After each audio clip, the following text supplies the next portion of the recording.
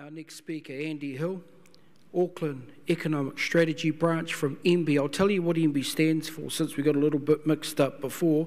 Andy joined the Ministry of Business, Innovation and Employment in 2020 as Director Auckland. He has significant government experience, and prior to his role spent 15 years working for the Ministry for Primary Industries, focused on policy development and natural resource management. Over that period, Andy has had secondments to the Department of Conservation, the Ministry of Foreign Affairs and Trade, and as Private Secretary to the Honourable Stuart Nash, the then Minister of Fisheries, the then Minister again. He has a long-standing commitment and has had a long-standing commitments to environmental sustainability and the science that supports it. Prior to joining government, he spent 9 years in marine research at NIWA. Ladies and gentlemen, Andy Hill.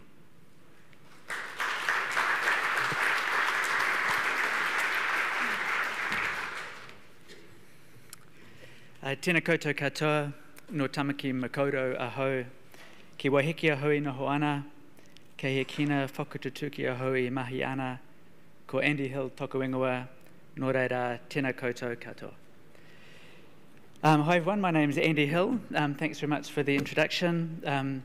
As mentioned, I worked most of my career in the ocean space. I started working at Sea Lord back in the day, spent the best part of a decade at NIWA, slightly longer at Fisheries and MPI, and operational policy fisheries and aquaculture roles. At the end of 2020, the wind and the weather here in Wellington finally drove me north, and I now work as a policy director at the Ministry of Business, Innovation and Employment, based in Tamaki Makaurau, working out of the Auckland Policy Office, but living in the middle of the Hauraki Gulf on Waiheke Island. The main focus of my role is economic development. And I mean, I'm not dealing with the immediacy of responses to COVID, floods, cyclones. I get a chance to look, more strategically at economic strategy and economic development.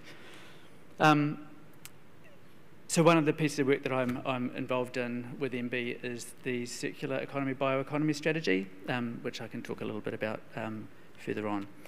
But in terms of the question that was posed, what do I see as the long-term healthy and productive blue economy? What does that look like to me?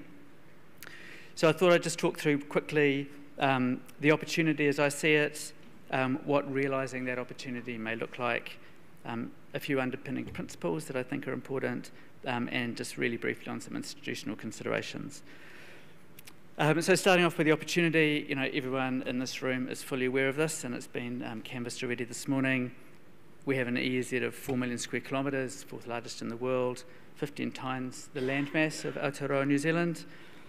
Our EEZ and extended continental shelf has a huge latitudinal gradient running from the tropics to sub-Antarctic. There's significant biological and mineral diversity, and as a location, as a group of isolated islands, mean that we're largely unchallenged in our access to those resources. And our Pacific location also means we're exposed to significant wind and wave energy. So the opportunity for economic development in our marine region is really significant. And I think we shouldn't lose sight that we're not starting from scratch here. We have a base to build on. We have a legislative framework, albeit somewhat disjointed. We have fisheries settlement addressing Maori rights and interests. We have an engaged science and innovation ecosystem, as many of you are involved in here through this National Science Challenge. So then in terms of what the opportunity would look like, for me, a successful blue economy in New Zealand will be diverse, it'll be innovative, and it'll be high value. It'll include the traditional and well-established fishing and aquaculture sectors, catching and growing biological resources, but it will also incorporate renewable energy production from wind, waves and tides. Shipping will transport freight internationally, both in terms of imports and exports, so crucial to our economy. Cruise ships will bring tourists to and around our shores. Ecotourism, already been touched on how important that is, will be an important contributor, particularly to local economies.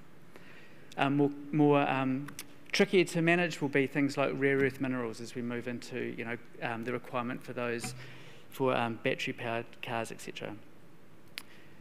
That diversity will also be geographically diverse. So I think it's really important that we think of the blue economy in terms of delivering value, in terms of jobs and businesses from that economic perspective at local, regional, as well as national scales. It will need to be innovative. There are new opportunities that will need to be found from novel use of resources, new technologies, etc., and it will be high value. Less focus on commodities, more on high value products. So in terms of some of the underlying principles that we'd want to see in developing that blue economy, it must be sustainable, and to me that means ensuring that it provides value now, but also for future generations.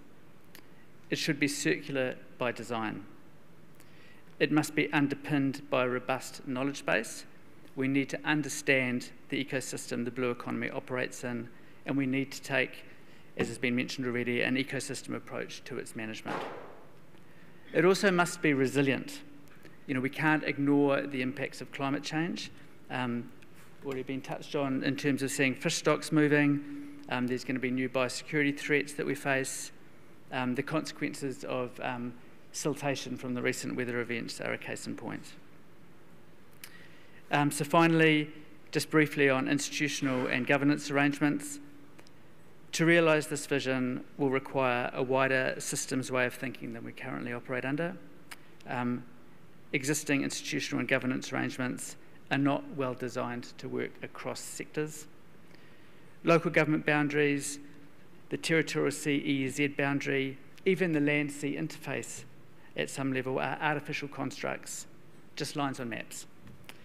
With greater diversity of sectors involved in the blue economy will come a greater need to effectively manage competing demands on resources, and those resources include access to space. We will need a robust framework that enables that to happen. Thank you.